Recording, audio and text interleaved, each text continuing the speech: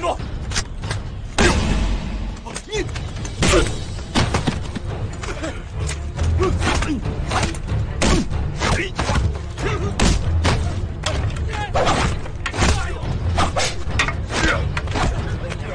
阿梅，梅兰，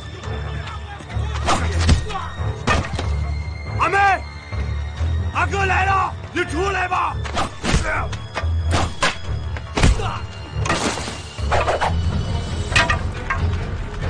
阿梅，上！以恒，我不是在做梦吧？我阿哥怎么了？你阿哥又发疯了。我去看看。哪儿也别去，外面发生什么事情都别出去。可是，听话，听话啊！不要伤害我阿哥。阿哥来接你来了。这是我们萧家寨的地盘，轮不着你在这撒野。美兰，找美兰啊！美兰现在是我们萧家寨的媳妇儿。阿梅，阿哥来接你来了，你出来吧。阿梅，江小刀，别给脸不要脸！你知道什么叫做生米成熟饭吗？你少在那儿放屁！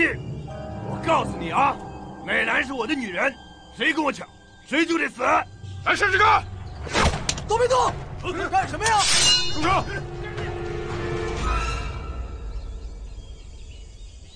大虎，让他过来。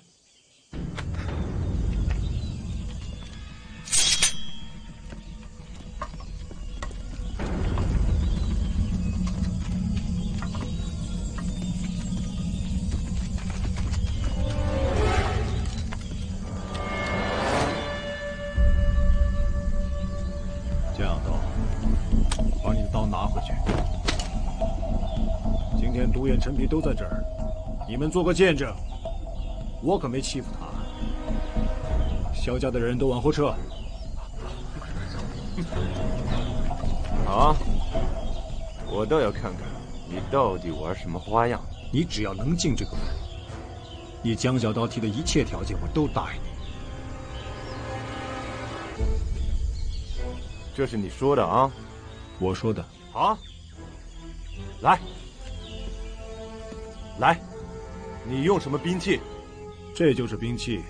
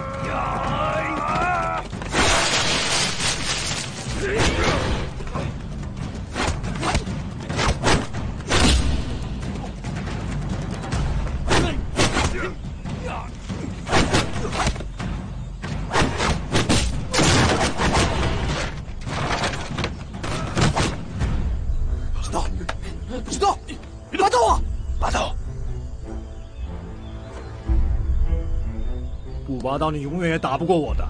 拔刀吧！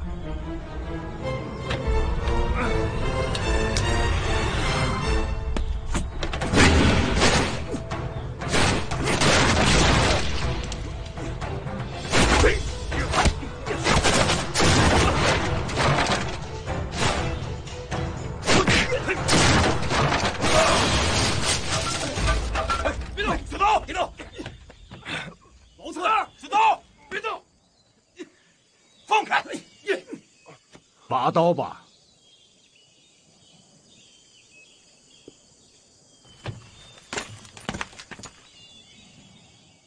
闹够了吧？我家老爷要见你。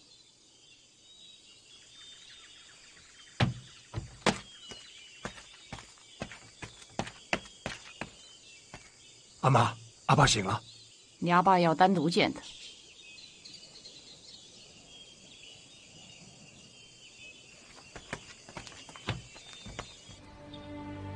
昂泰，你过来。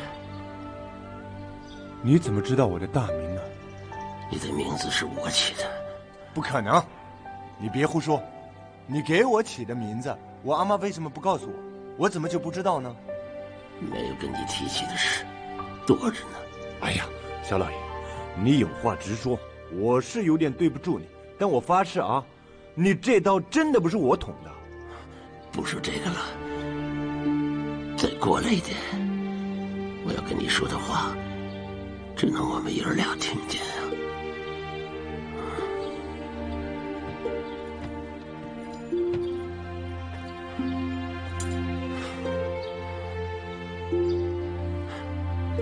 昂泰，以后你要跟以恒像亲兄弟一样相待，不能冤冤相报啊！不可能，他把我女人给抢了，我怎么能跟他成为兄弟呢？昂泰，你要记住我的话，万一有一天我不在了，你还能记得我现在跟你说的话吗？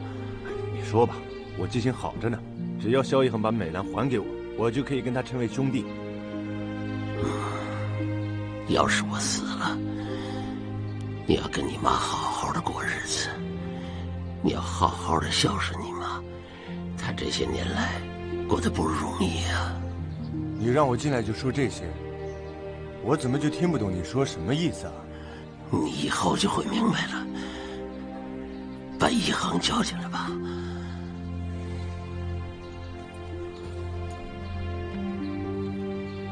那个，萧老爷，那你自己多。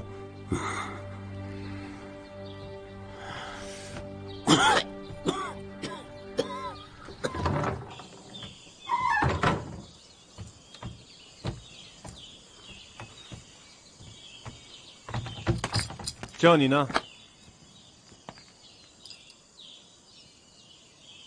我阿爸跟你说什么？他跟……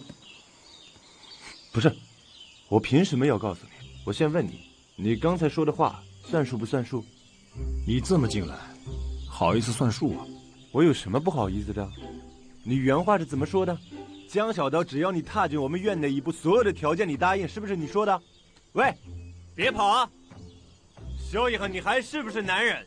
每次都说话不算数。阿妹，阿妹，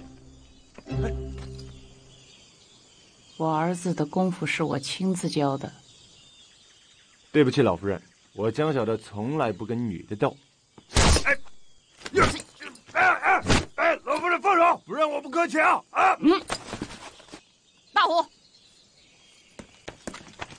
绑了。夫人，你敢？啊，放！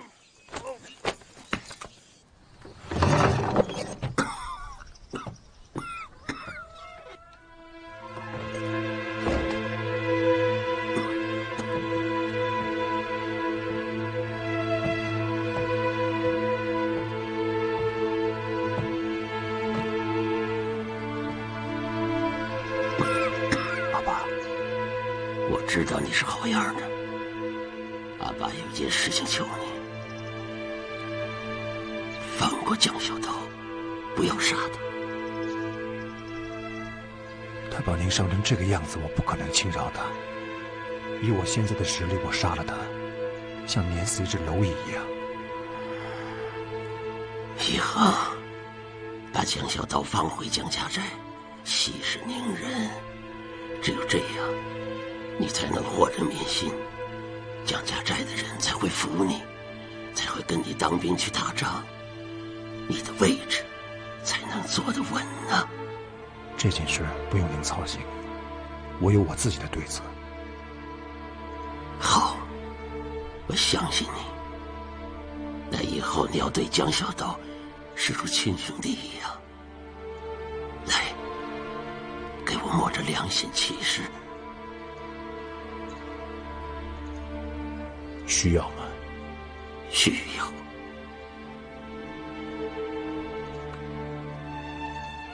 我起誓，从今往后把江小刀当自己的兄弟对待。否则，阿爸，他如果对美兰有什么不轨的行为的话，我怎么把他当兄弟对待？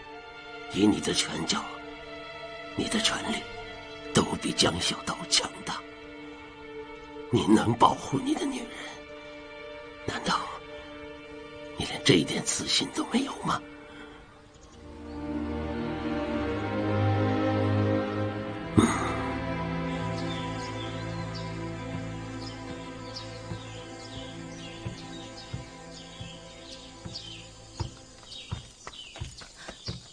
以恒，我阿哥怎么样了？不听话怎么跑出来了？哎呀，问你又不说，急死我了。我现在是江家的女婿，我还要带你回娘家呢。那你打算怎么处置他？我保证不会伤害他一根汗毛的。那还差不多。对，你现在是我的女人，别老向着别的男人好吗？他才不是别的男人呢，他是我阿哥。好了。